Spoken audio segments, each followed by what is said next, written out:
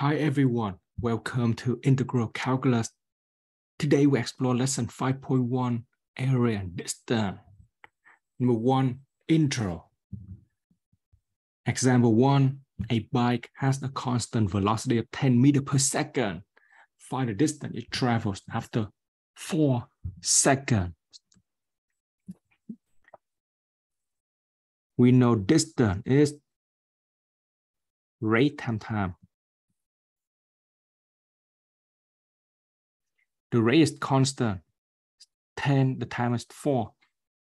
So we have 40 meters. And if we sketch out the velocity and the time is t is for time, v of t is velocity. Velocity 10 meters per second. It's the straight line. Time t equals 4. As you see, this area here. The area here is 40. Distance is the same as area under the curve. Pretty cool, huh? Let's move on to the second example. A bike accelerates from start to after 4 seconds. The velocity after each second recorded below. Times in second. Velocity in meter per second.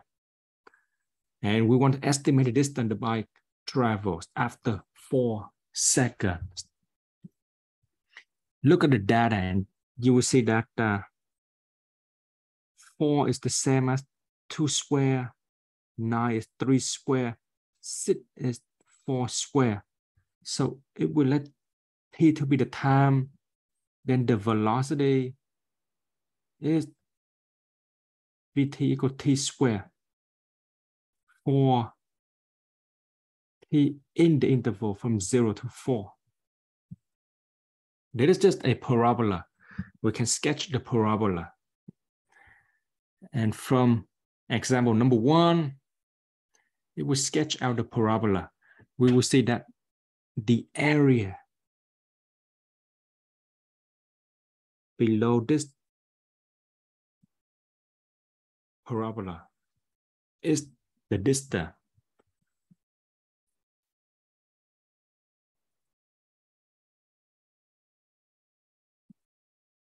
Area is distance. We cannot find the area right away because this is not a rectangle.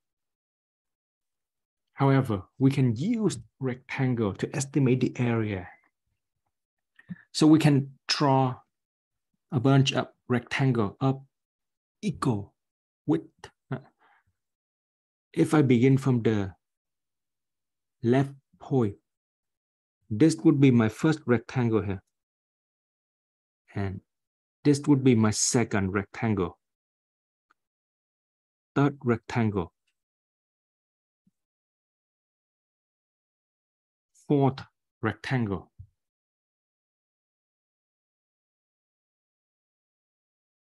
Because we begin from the left, it is also call it the left sum. There are 4 rectangles. Notation is L sub 4.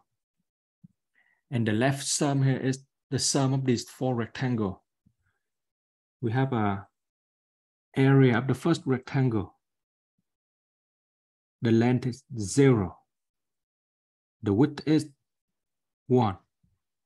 Area of the second rectangle. Length is 1. Width is 1. Area of third rectangle. Length is 4. Width is 1. And the fourth rectangle. Length is 9. Width is 1. Add them up. We have 14. That is one estimation. Another estimation we can do is, instead of using the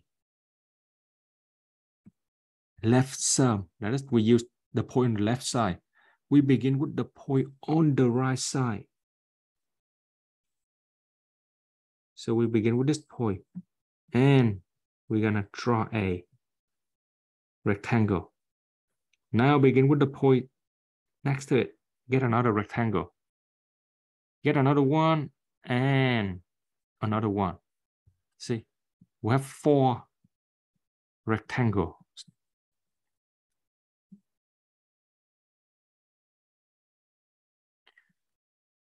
Use the point on the right side. So let's call it the right sum.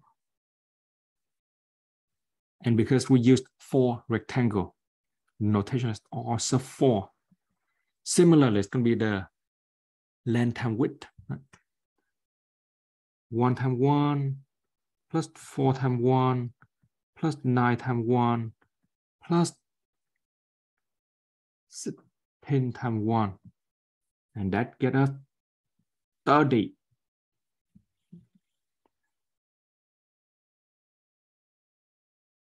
If you take a look at the left sum, you will see that the area of the rectangle is much smaller than the right sum, because the rectangle in the left sum is below the curve and the rectangle in the right sum is above the curve.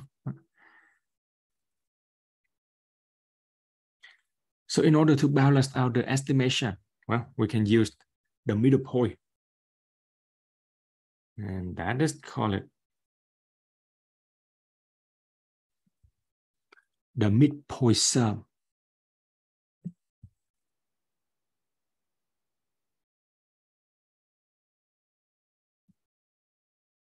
So for the midpoint sum, I'm going to use the midpoint between 0 and 1. Sketch a rectangle between 1 and 2. And then you got to go up to the curve, sketch a rectangle. 2 and 3, another rectangle. 3 and 4, get the last rectangle. 1 rectangle, 2 rectangle, 3 rectangles, 4 rectangles. Okay. Midpoint sum M. We have 4 rectangles, so M sub 4. Here, the length, we're going to use the function because this function is Vt equal to t squared from 0 to 4. Length is V up 1 over 2 times the width is 1. V 3 over 2 times 1 plus V 5 over 2 times 1 plus V 7 over 2 times 1.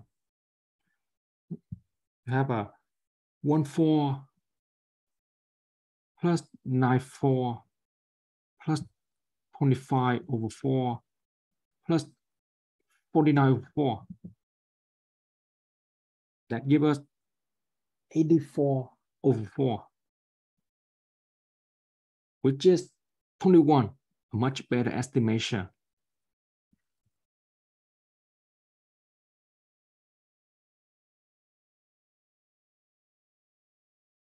Now, let us take a look at the left sum and the right sum. Do a little comparison. Number 2, right sum versus left sum. The curve here is fx equal x squared. And we want to do the estimation of the area under the curve between x equals 0 and x equals 1. So if you take a look for n equals 10,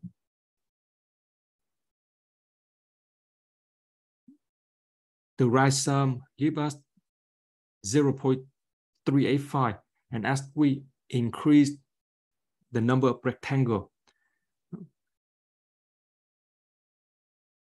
the right sum is getting smaller and smaller because the error or the area above the curve is getting smaller and smaller.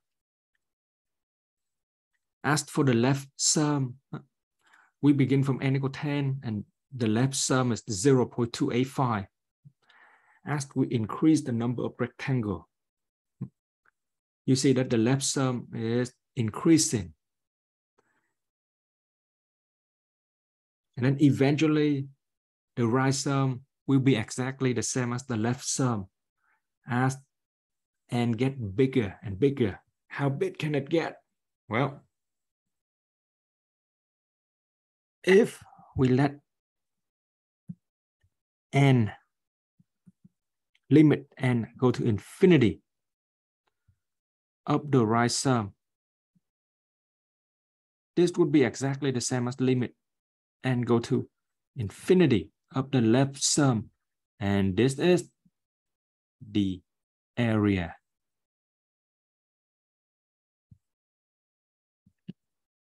Pretty cool, huh?